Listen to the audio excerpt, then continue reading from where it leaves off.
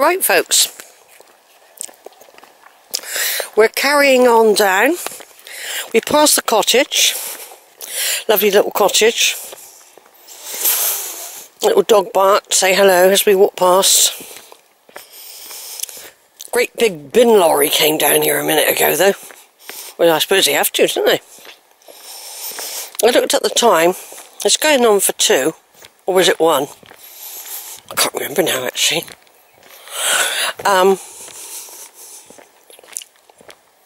But I thought to myself, no, I'm not going to go down to Hutton. If I went down to Hutton now, I could get a bus. I think it might be... I got a feeling it'd only be 20 to 2 bus. It'd be like quite early. You can do quite a short walk, you see.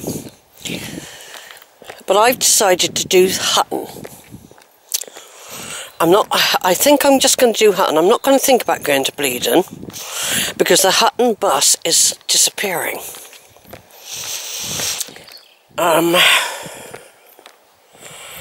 So somewhere over Haywood Village though you can get a number 7, but I'm not quite sure which way it goes to get there. Don't know if it goes all the way up that takeoff road or not. I'm not quite sure how it gets there. I haven't explored over there properly yet. But I reckon there will be a way to walk to pick that bus up. Not far. Not really far, you know, not like drastically far. I don't feel like exploring that today. But what we got to realise is, we haven't got time. We might, you know, what it was. If you want to do the Hutton bus, you might not have time to do Hutton Wood. See what I mean? And walk across the golf course and all that sort of thing. So, it's a bit of a difficult decision to make. There's not a lot to do in Hutton. I mean, you can kill time by going around the churchyard, I suppose. I've done that. I've just wandered around killing time. But I do want to walk the Hutton Wood. So I'm not going to... So really, I've got 2 hours. I've got 2 hours, basically, to play with. Which is probably what I'll need. Because it's not easy walking down through Hutton Wood. Especially if it's been wet. It's slippery. And I could, like I said, if I was a bit early, say 3/4 of an hour I had a kill or something, I could always go around the church. We just have to see, wander around the little park over there.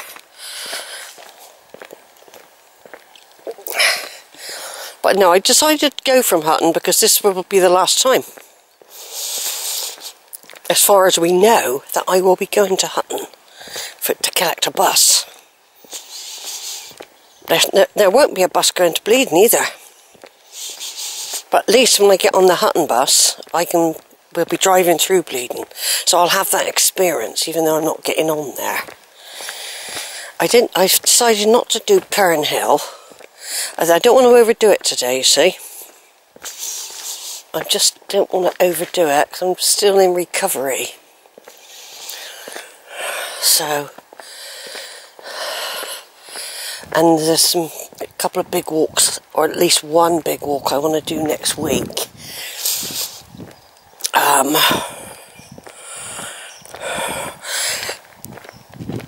It might be the Quantox, might not be because the trains are so unreliable. It's difficult to know what to do, really.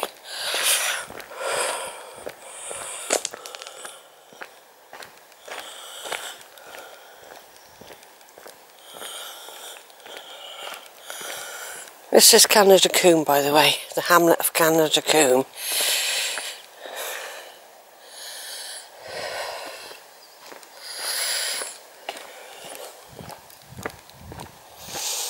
I've videoed it loads of times. So many times I've videoed this place.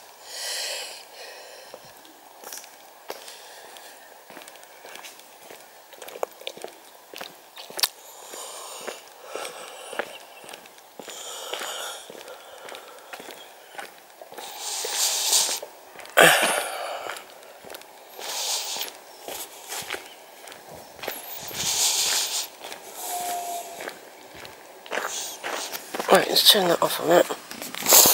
Right.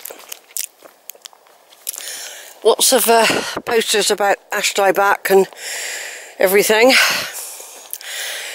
So we're now walking through part of Hutton Wood, skirting it.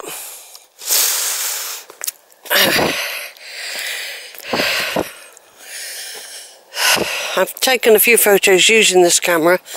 It'll take pictures that are in the dark. I probably need to fiddle more with the settings.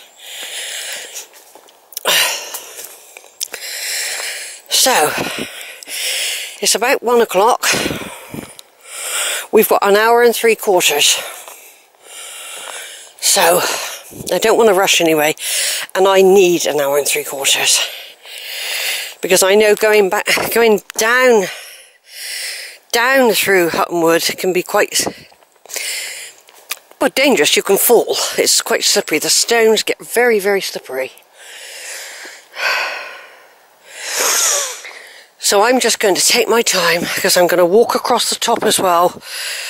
But I'm not going through the golf course today.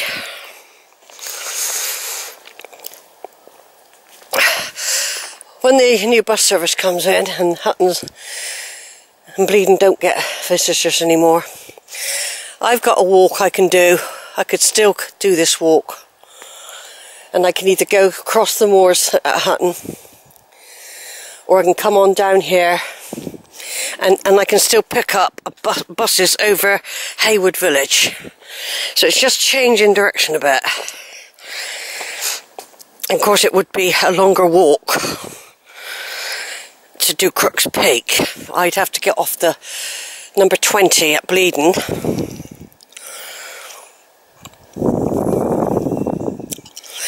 And once I found out where the 7, how close a path will be to link up to the number 7 from here, I will use that. Because the number 7 will take me from where I live out to the new estate here. So it's all change. And in a way, it's always good to have change. Sometimes you have to make different choices. I've already been denied cheddar, really, to be quite honest, without a very complicated way of getting there and back, which will be impossible in the winter, to have a 2-hour walk from Cheddar to Winscombe, or to try and pick up one of these buses from Cheddar to Axbridge. You still then got to get to Winscombe to get a connection. This is the missing link that they're not talking about. They're not talking about that missing link between Winscombe and Axbridge and Cheddar.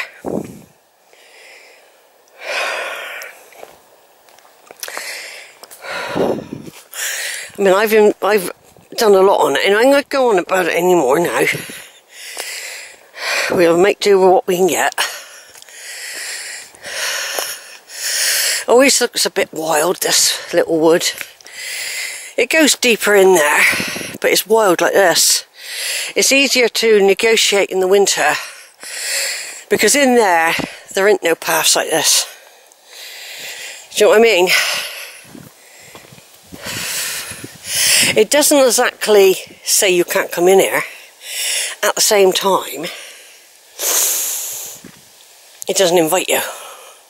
Apart from down here once, it's still there. I found a load of old pottery, but it had all been smashed up. I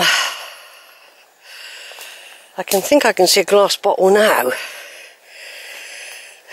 There, look.